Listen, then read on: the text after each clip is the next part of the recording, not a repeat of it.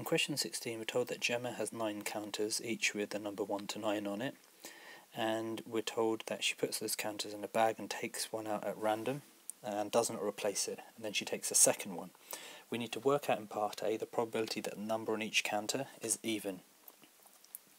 So the probability that she gets an even and another even, so that means on the first one she gets an even. So in the first go there is 1, 2, 3, 4 evens out of 9, and then on the next go she'll get one of the evens will be gone and there will be one less overall counter as well, of course. So then there will be 1, 2, 3 evens, for example, out of 8, and because the middle term is and, it's the and rule, therefore we multiply that and we get 12 over 72, and that cancels down to 1 over 6.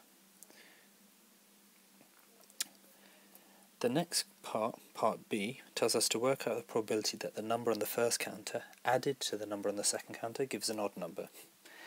The only way so that you're going to get an odd number from the two counters is, thinking about it, 2 evens don't make an odd, and 2 odds added together make an even number. We need to get an odd number. The only way we're going to get that is if we get an, stick to black, only way we're going to get that is if we get an odd and then a even, or, because the order doesn't really matter, an even and an odd.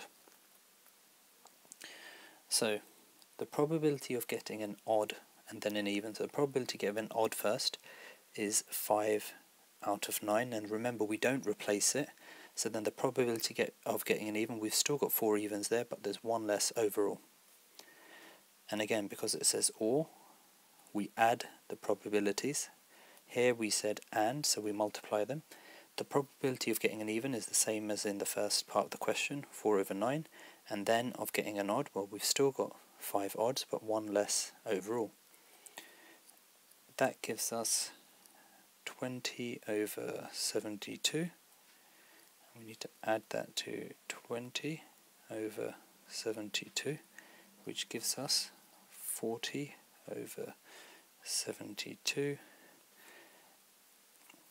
and that in fact cancels down, so 8 goes into 45 times, 8 goes into 72 9 times, therefore the probability is 5 over 9.